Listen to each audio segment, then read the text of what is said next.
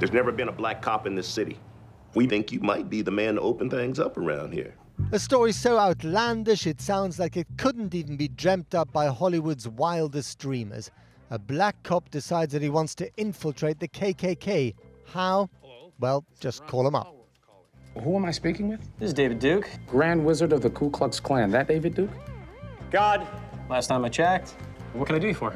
Well, since you asked, I hate blacks. I hate Jews, Mexicans and Irish, Italians and Chinese. But my mouth to God's ears, I really hate those black rats. And anyone else, really, that doesn't have pure white Aryan blood running through their veins. I'm happy to be talking to a true white American. God bless white America. So how does a black detective then actually get sworn into the all-white Klan? The truth is stranger than fiction, but it is all true. If you had to make it up, people would say, that doesn't exist, I'm not going to make a movie. Poppycock. Poppycock. Bullocks. It's all true. It's all true. It's all true. I think that's one of the great appeals of this film, Matt, is that it's stranger than life. When Jordan Peele called me up, Get Out Fame, my brother called me and said, I want to pitch you something. The pitch was pure Hollywood concept. 6 words. Black man infiltrates Ku Klux Klan. That's it right there. Today we are privileged to be among white men and white women, such as yourselves. I want to thank you so much for never putting your country second. America first. America first. America first. And although it's very much set in the 70s, Yes. vintage 70s stuff, Yes. you know, there are these sort of signposts that link it very much to the present, Yes. including the That was- America First cry. That was intentional. From this day forward, it's going to be only America first. America first.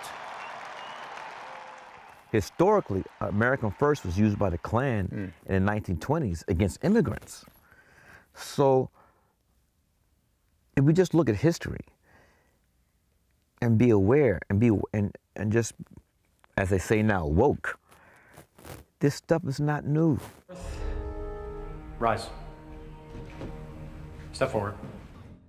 I hope people that see this film, that they come with the viewpoint or come out of the theater with the viewpoint that this is a global phenomenon, the rise of the right.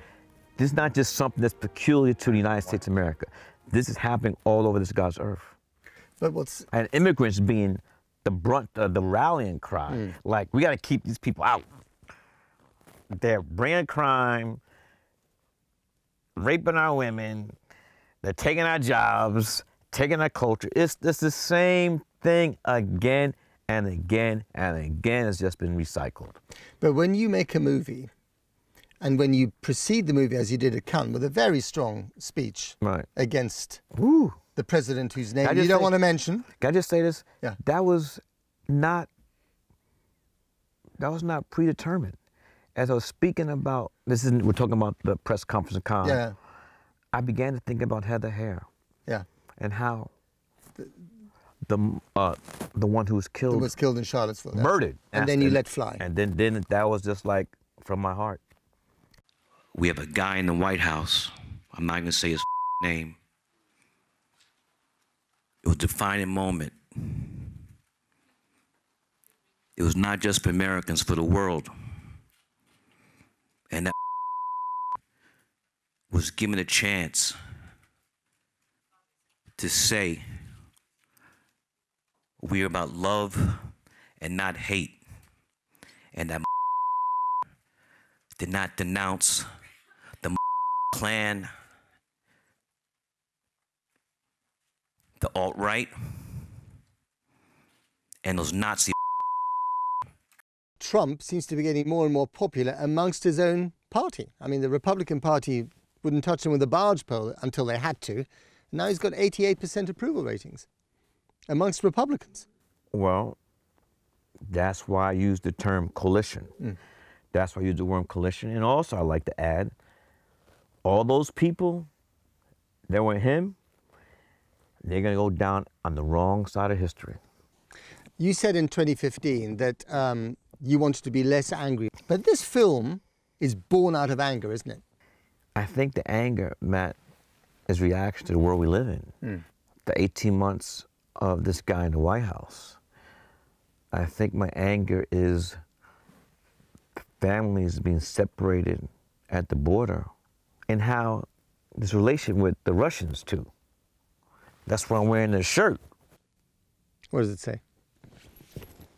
God protect Robert Mueller. Yes. You never thought you'd be wearing a T-shirt like that.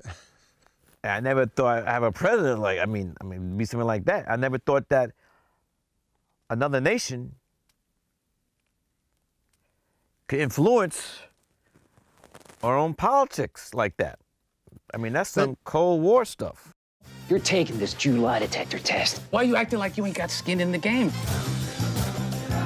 I'm telling you, the wars are coming. White power! Black power! We must unite and organize to fight racism!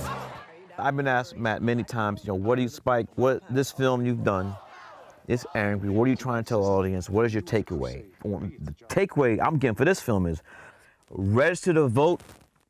The midterms are coming up in November, and after that, the presidential election.